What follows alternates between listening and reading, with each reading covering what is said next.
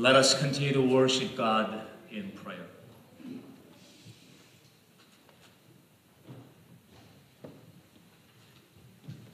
Our Heavenly Father, no matter what trials and tribulations we are facing right now, in your presence, it is well with our soul. Lead us deeper into your presence. Surround us with your glory and sanctify us by your word. Father, watch over your servant. Forgive my lack of faith. Increase my faith. And use me as a channel of your word. In Jesus' name we pray. Amen. The Old Testament is not an easy book to read. Most people make it through the book of Genesis and the first half of Exodus. But if you're like me, you would run into a major hurdle around Exodus chapter 25. And you would be lost in all the detailed instructions on how to build a tabernacle. Since ancient people didn't have the architectural drawings, God spelled out all the details of construction in words. For example, regarding the courtyard of the tabernacle, God says in Exodus 27 verse 9, "The south side shall be 100 cubits long, and is to have curtains of finely twisted linen, with 20 posts and 20 bronze bases, and with silver hooks and bands on the posts." And regarding the entrance on the east side, God says, "Provide a curtain 20 cubits long, of blue, purple, and scarlet yarn, and finely twisted linen, the work of an embroiderer, with 4 posts and 4 bases. All the posts around the courtyard are to have silver bands and hooks and bronze bases." God specifies exactly the dimension, the type of materials, and the color. And the instructions go on and on for several chapters. If you look at the outline of the tabernacle, we see that 7 chapters, from chapter 25 to 31, are devoted to the construction plan of the tabernacle, which God gave to Moses. It is interrupted by the golden calf incident from chapter 32 to 34. Then 6 chapters from 35 to 40 are devoted to the actual construction of the tabernacle, which is essentially a repetition of the construction plan. All in all, 13 chapters, or 1/3 of the book of Exodus, is devoted to the construction of the tabernacle. We know that the Bible is the Word of God and is carefully composed. It does not waste words. It does not have meaningless repetitions. So there must be an important reason for God to devote 1/3 of Exodus to the tabernacle. The tabernacle has to do with the ultimate purpose of God's redemption. God redeemed the Israelites from slavery so that he may dwell among his people and they may dwell in his presence. That's God's ultimate purpose for creating humans. And we see this purpose being realized in heaven as written in the book of Revelation 23 verse 3. And he says, "Now the dwelling of God is with men, and he will live with them. They will be his people, and God himself will be with them and be their God. That's in Revelation 21 at the end of the Bible. And tabernacle is God's dwelling place in the Old Testament. The word tabernacle is from the Hebrew word for dwelling. Of course, God can dwell anywhere and everywhere in the universe simultaneously. But God has chosen a certain place to manifest his presence in a tangible way. And that place is the tabernacle. By the way, if you're reading through these chapters dealing with the construction of the tabernacle, it's helpful to have a visual aid, something like this, from the ESV Study Bible or ESV Bible Atlas. The courtyard of the tabernacle is 100 cubits long and 50 cubits wide. Translated, that is about 150 feet long and 75 feet wide. For your reference, the width of this sanctuary, including the north and the south parlors, is about 90 feet. So the tabernacle is modest in size because it is designed to be portable. Whenever the pillar of cloud moves, the Israelites need to pack up their tents and follow the cloud. So the tabernacle is designed to be taken down and be moved.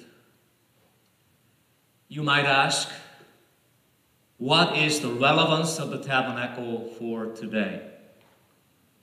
We don't have the Old Testament priests who are physical descendants of Levi. We don't bring animals into the sanctuary and sacrifice them. We don't wear elaborate priestly uniforms to lead in worship. We don't go through a cleansing ceremony to enter the sanctuary. Has not Jesus fulfilled all of these rituals so that we are not bound by them? Yes, the Lord Jesus has fulfilled all of these rituals, so the rules concerning the tabernacle and sacrifices are no longer binding for us. But does that mean that we can skip over them? If we do that, we will miss the riches of God's redemptive plan that has been unfolding since the Old Testament times. And we will remain shallow in our understanding of what the Lord Jesus has done for us on the cross. You see, God has a purpose for every part of the Old Testament, and here is the key to interpretation. We need to read it, not for the letter of the law, but for the spirit of the law. Instead of following the letter of the law, we need to ask, what is the spirit of the law? What is God's intention in giving the law? What are the spiritual principles? And how do we apply them in our lives today? One of the ways of understanding the tabernacle is by making a journey toward the Holy of Holies, the innermost chamber of the tabernacle, through worship. So imagine ourselves as worshipers coming from the outside, entering the courtyard, approaching the tabernacle, and gradually moving toward the Holy of Holies. And we will do that over 3 Sundays. Today we start from the outside and enter through the gate into the courtyard and move toward the altar of burnt offerings. But as we mentioned before, we have a dilemma. Remember the metaphor of the sun? If we get too close to the sun, then we would be vaporized instantly. So how can we approach the one who is infinitely more powerful than we are? How can we approach the one who is infinitely more powerful than the sun? How can we sinners come into the presence of the Holy One? How can our sin mix with God's holiness? You see, we ourselves cannot resolve that dilemma. We cannot approach God on our own terms. But out of his great love for us, God himself has provided the way. He has provided the way for us to enter his presence. And that is the tabernacle, which enables us to approach the holy God on his terms. As we approach the tabernacle from the outside, we see that there is only one entrance to the courtyard. That is on the east side, which is on the right side of this illustration. The east side is the echo from Genesis 3.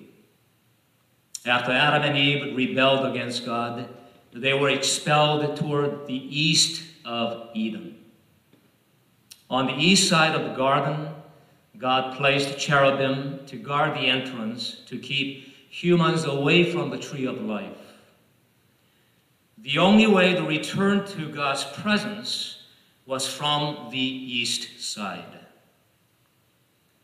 Likewise, the only way to enter the tabernacle is the gate on the east side. Today on the Lord's Day, we have gathered in this sanctuary, some in person and some online. Symbolically, we have entered the tabernacle, God's dwelling place. We do it every Sunday, and it's easy to take it for granted. But have you ever thought that it's only by God's grace that you can come into God's sanctuary?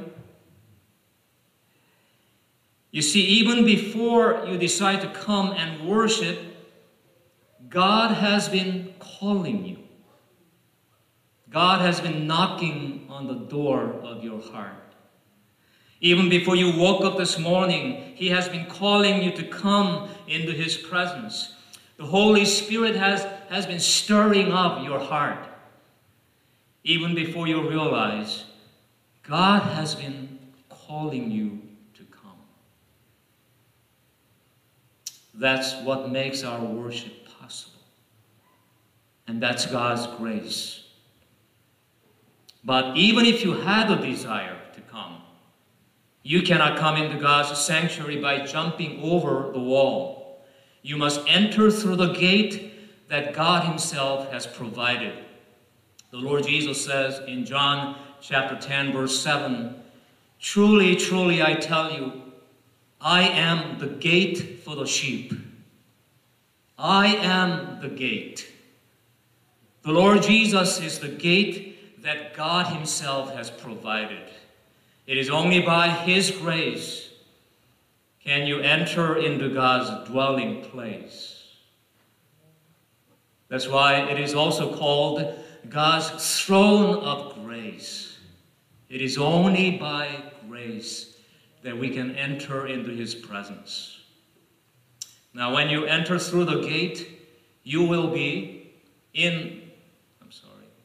let's go back a few. That's right.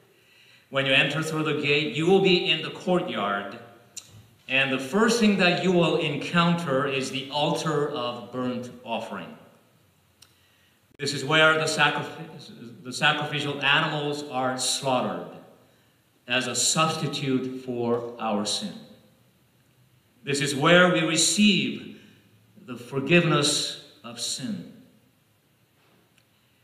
In our Christian culture today, there is a tendency to downplay sin as a mistake.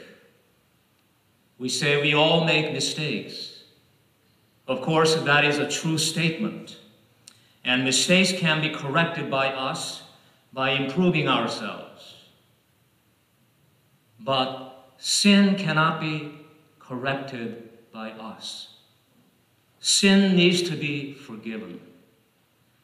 Sin is fundamentally a sin against God.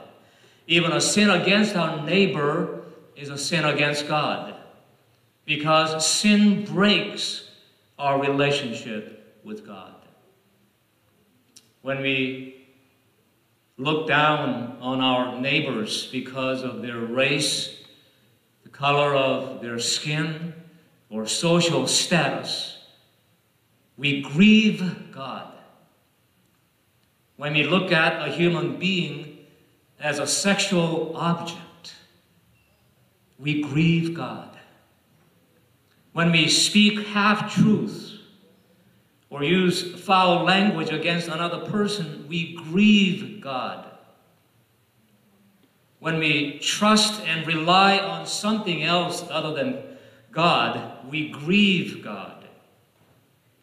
You see, sin breaks our relationship with God, and we become alienated from God, and we become alienated from ourselves and alienated from our neighbors. Sin cannot be swept under the rug as if nothing had happened. And being cleansed from sin is a very messy business. As Romans 6:23 says, the wages of sin is death. Another life has to be substituted for our sin. We cannot be reconciled to God on our own terms, but God himself has provided a way. In the Old Testament times, God provided a temporary way whereby an animal's life was substituted for our life. The book of Leviticus covers the details of the sacrifices, and I will mention just a few highlights. When you bring a sacrifice of animals, excuse me, it could be one of the many kinds that God specified. Cattle, ox, sheep, goat, dove, or young pigeon. So why so many different kinds of animals? It is so that everyone, regardless of how rich or how poor they are, can offer something to the Lord. Cattle would be the most expensive, then flock, and the birds would be the least expensive. So those who cannot afford cattle or flock are able to offer birds. You see, God is very concerned about the poor, and he has made sure that the poor can be reconciled to him and be included as full citizens in God's kingdom. Now, regardless of which animal you choose to offer, it has to be without blemish, without defect. It should never be something that you would throw away. It should never be the leftover stuff that you don't need anymore. God deserves the best offerings that you can bring. God deserves the glory. Isn't that right? Amen. God deserves the glory. In fact, God doesn't need any of your offerings. God says in Psalm 50, every animal in the field belongs to him. The whole world and all that is in it belong to him. He really doesn't need any of your offerings. What he cares about is your heart in worship. You see, you cannot fool God by giving him your leftover stuff, your leftover time, half-hearted worship. So you need to ask yourself, each one of us, what is in your heart? What is your motivation for coming to worship today? Have you come with a longing for God? Or are you just going through a ritual because that's what you've been doing for the past decades? Does your offering reflect your lack of gratitude or your overflowing gratitude? Have you come to worship to satisfy your emotional needs or to please God? That's a very important principle in worship. Worship is not about pleasing us, but pleasing God. It's not about satisfying our feelings, but giving glory to God. If we seek to please God, then appropriate feelings will follow as we worship Him. But if we seek to satisfy our feelings, then we would fail to encounter the living God. The purpose of worship is to please God by giving Him the best offerings that we can bring. Now, giving God our best offerings involves our preparation. It's not necessarily animals or money or material resources. For example, when you are asked to read the scripture or lead in the prayers of the people or present announcements or lead in music, all of these are your offerings to God. So how do you give your best offerings to God? By preparing your offerings with great love for God. What matters is how much love you put into your preparation. You prepare your heart by praying earnestly throughout the process of preparation so that your heart would be receptive to the Holy Spirit. You prepare your mind by thinking and writing down the words you will be speaking so that you may represent God in a worthy manner. You prepare your whole self by rehearsing many times so that you may communicate clearly to the people in the presence of the King of the universe. Again, God deserves the best offerings we can bring. And you do so by putting love into your preparation. Another lesson that we learn from the Old Testament is that worship requires our participation. A very common misconception about worship in the Old Testament is that it's the job of the priests, and lay people are mere spectators. That is simply incorrect. When you bring a sacrificial animal before the altar of burnt offering, you are not a spectator. You first lay your hand on the head of the animal to be sacrificed. This is a highly symbolic act. Laying your hand on the head of the animal symbolizes that you are identifying yourself with the animal, and your guilt is being transferred to the animal. Then what happens next? I used to think for a long time that it's the priest who slaughters the animal, but that's not the case. It is you who slaughter the animal. It's a gruesome act. You take a knife, cut the animal's throat, and let it bleed to death. Its blood would be splattered all around the altar. It's a concrete reminder of the consequence of sin. When the animal is put to death, it is just as you are put to death with the animal. Then you skin the animal and cut it into pieces. You wash its internal organs and legs with water so that everything impure is washed away. That is your part in worship. Worship requires your participation. Of course, there are parts done by the priest, but you are actively involved in worship. That's why I love to see many of you participating and leading in worship.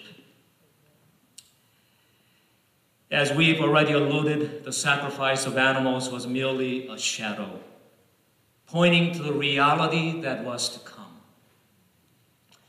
When the fullness of time had come, God sent his one and only Son to redeem us from the bondage of sin, to set us free from the guilt of sin.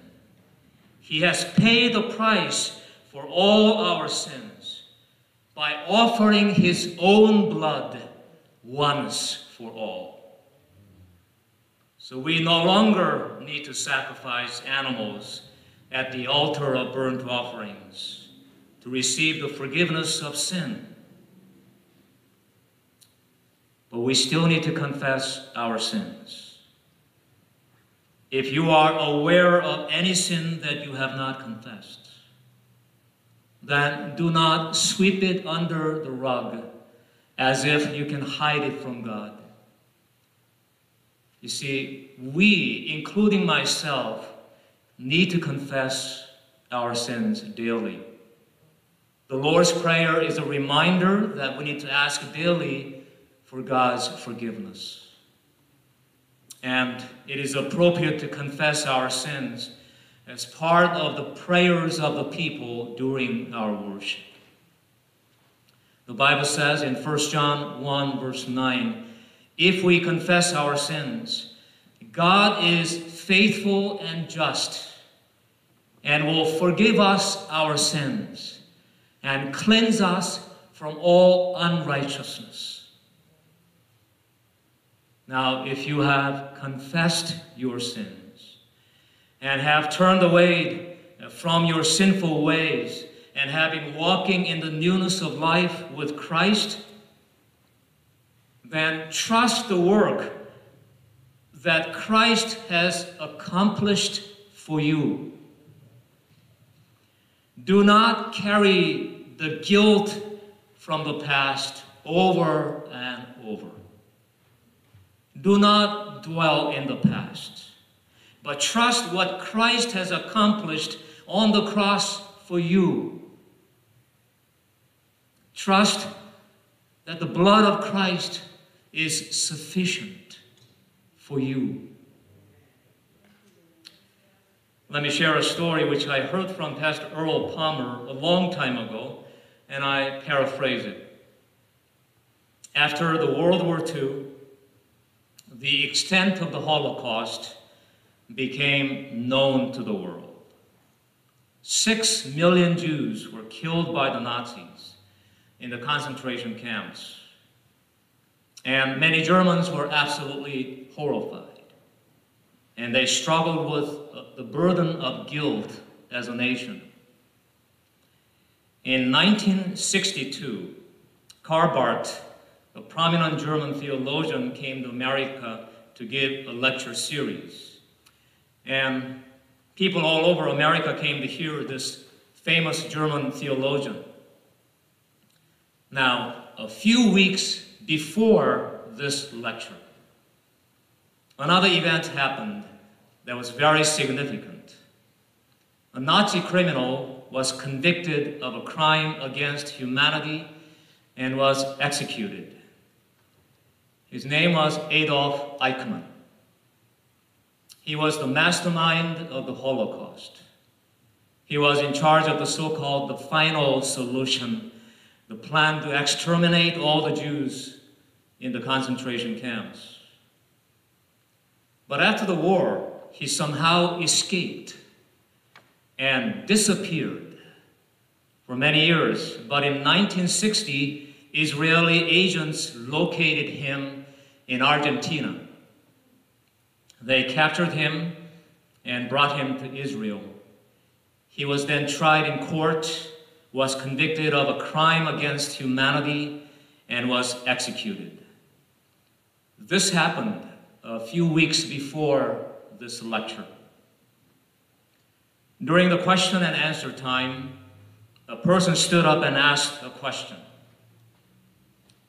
Professor Barth, now that Adolf Eichmann was executed, do you think the sins of Germany can now be put on that man's shoulders? The question was translated from English to German so that Professor Barth could understand it fully. That took some time, and as the crowd was waiting for the answer, you could hear the pin drop. When Professor Barth finally spoke, there was a gasp. He said, "No, the sins of Germany are on quite another man's shoulder. And that man is Jesus Christ, not Eichmann." Hallelujah. Hallelujah. Praise be to the Lord. You see, no one can bear the sins of the world. No one can bear the sins of another person. We cannot even bear our own sin. Our sins are on quite another man's shoulders. And that man is Jesus Christ, fully human and fully God. He is the only one who can bear the burden of our sin. Because Jesus is God, the blood he offered has an infinite value. And there is no sin that his blood cannot wash away. And there is absolutely nothing that we can add to what he has done. His blood is sufficient. His blood is sufficient for you. And all we are called to offer is a sacrifice of praise, a sacrifice of adoration, a sacrifice of thanksgiving. Hallelujah. Amen.